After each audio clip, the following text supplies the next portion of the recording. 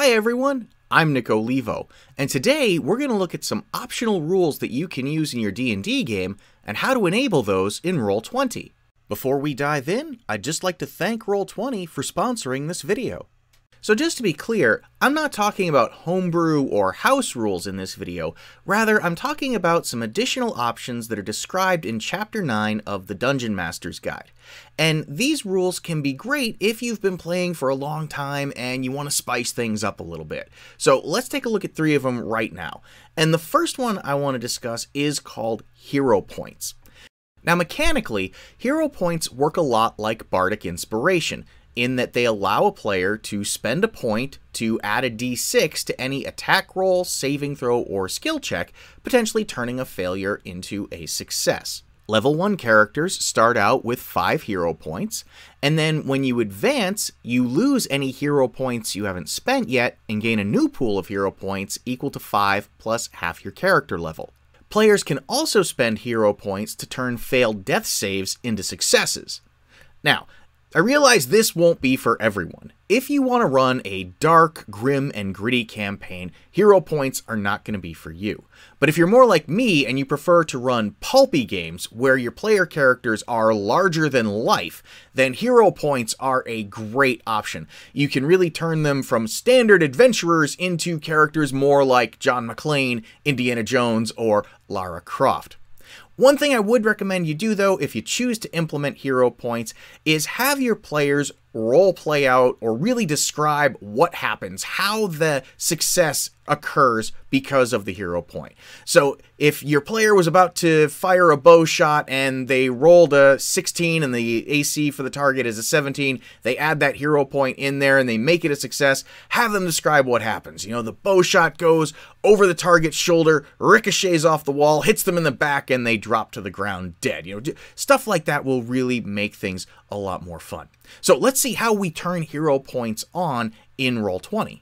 So what you're going to want to do is go into your character sheet, click on the cog right here, and then scroll down and switch hero points from off to on.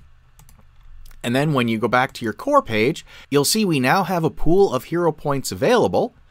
If I click on this link right here, that will actually roll the hero point and tell me my value. That hero point was then deducted from my overall pool. And when my character levels up, let's just run through the Charactermancer real quick here.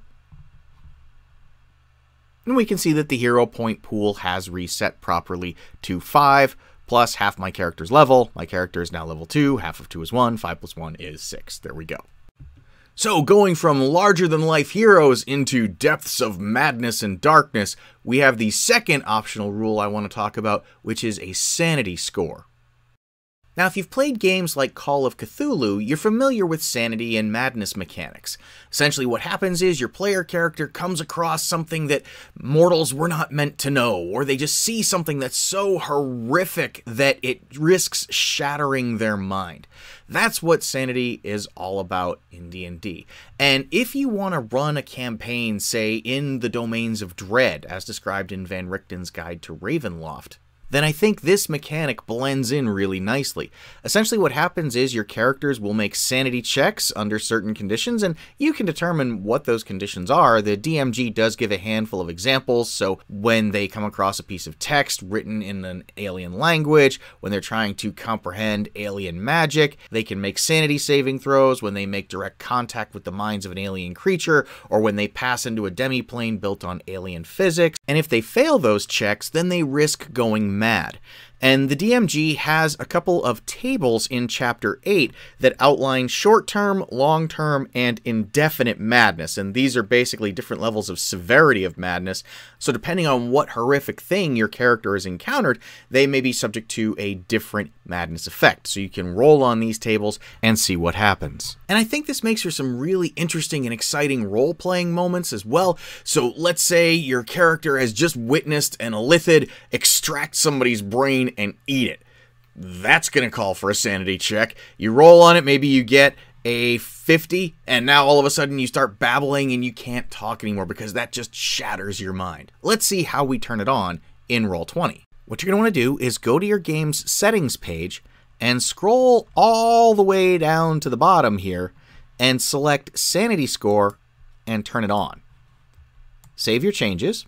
And now when we go back into our game, any new characters that we create will have the sanity score enabled for them. So if I just save changes right now, okay, here's my brand new character. I'm just going to say that I'll edit the sheet directly. And if you scroll down, you see right underneath Charisma, we now have a sanity score. And the DMG includes a couple of methods for how you can set that score. Now that's great for brand new characters, but what about for characters that you already have in your game?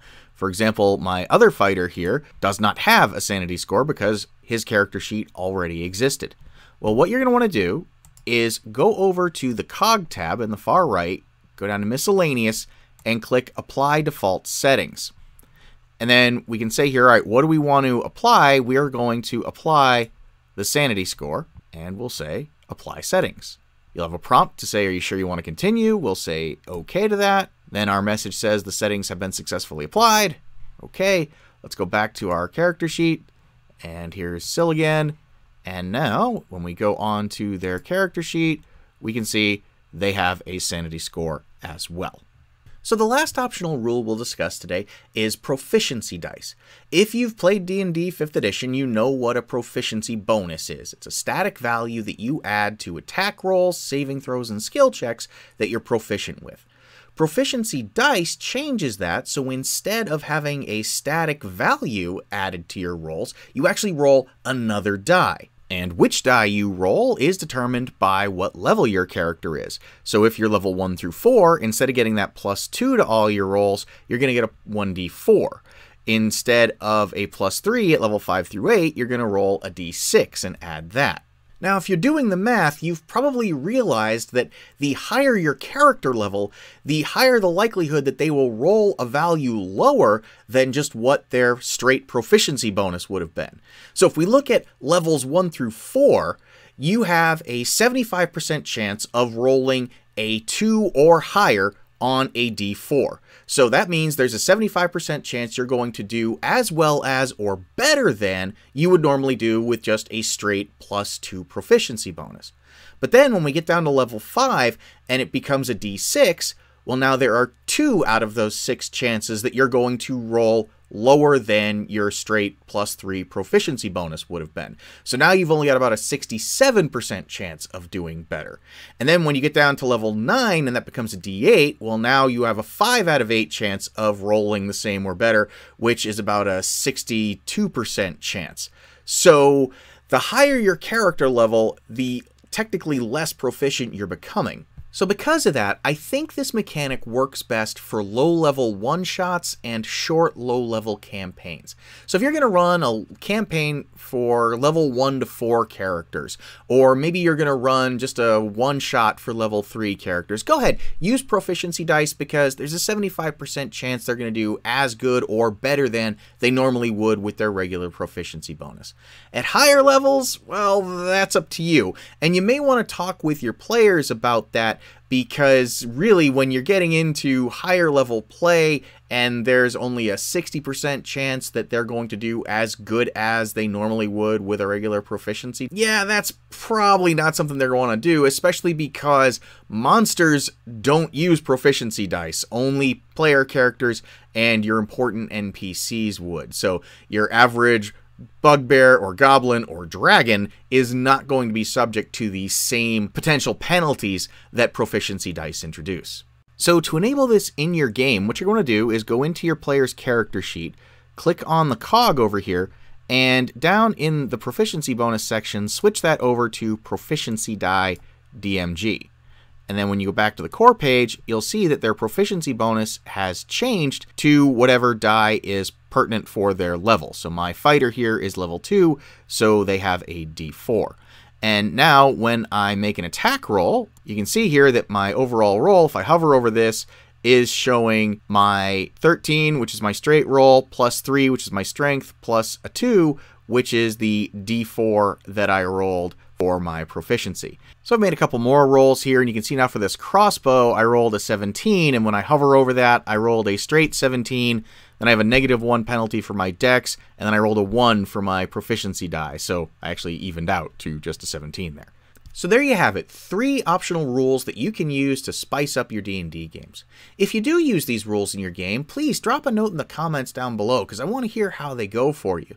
And I hope you found this video helpful. If you did, please give it a like and consider subscribing. And until next time, folks, have a great day.